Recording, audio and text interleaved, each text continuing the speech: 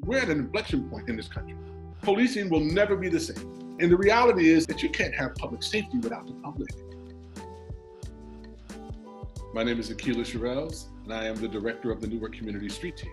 The Newark Community Street Team is the City of Newark's community-based public safety initiative. We employ credible messengers, residents of the City of Newark, in a relationship-based strategy address violence and crime in the city. You know, this past Saturday, the public execution of George Floyd, we had a huge protest in the city, and we were able to deploy our team in the field and be instrumental in ensuring that our city didn't go up in flames. We're outraged, but we don't need to destroy the city to show that we can actually create change, because we're already engaged in the change that we want to see happen in our city.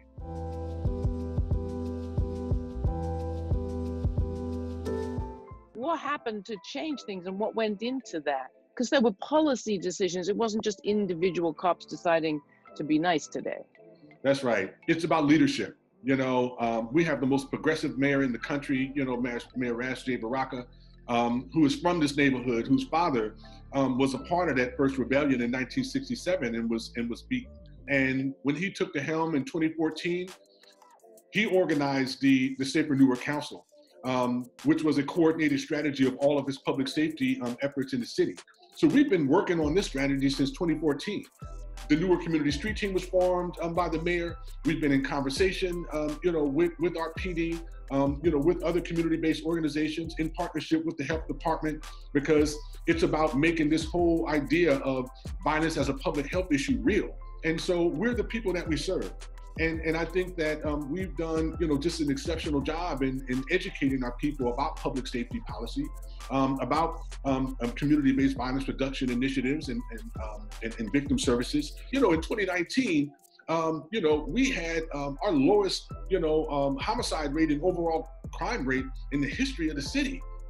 In the South Ward, where we're based and we target our work at, we had a negative 48% reductions in homicides. So the movement for Black Lives is making some demands. What are the ones that stand out to you, and how do you relate to them? You know, the movement for Black Lives is demanding that they defund police and you know, move towards local control.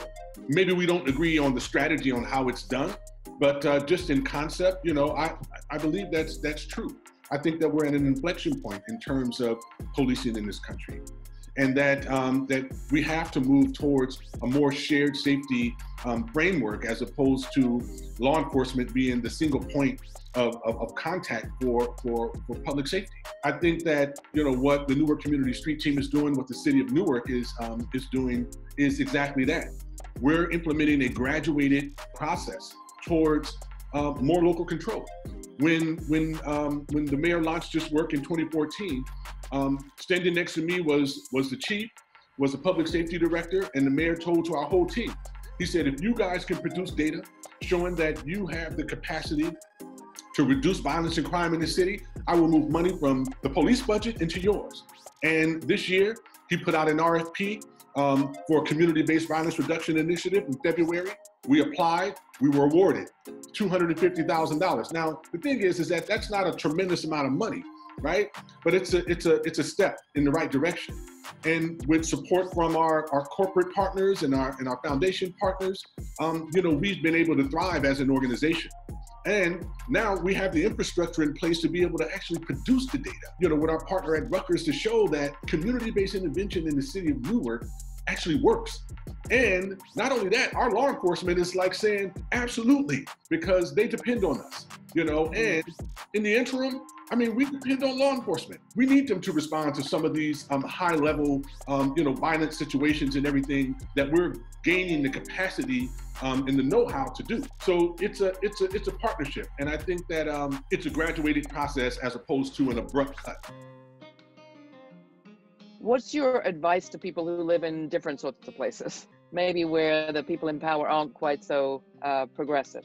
You have been talking about public health, a public health model, a trauma model. How do people begin to do that work in other places? And what can some of the demands be in places different from Newark? I think that some of what folks in other cities who might not have a progressive mayor or, you know, a law enforcement partner who understands and sees community-based public safety as a viable strategy.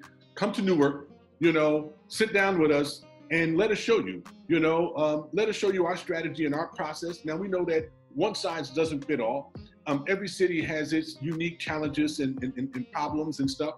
But I would say, you know, come and meet with our mayor and hear from him. Come and meet with the Newark Community Street Team and see our work in community and how it happens. Come and sit and talk with our public safety director to learn about how the consent decree has shaped the police's response, as well as our civilian review board, you know, which is one of the few in the country that actually has teeth.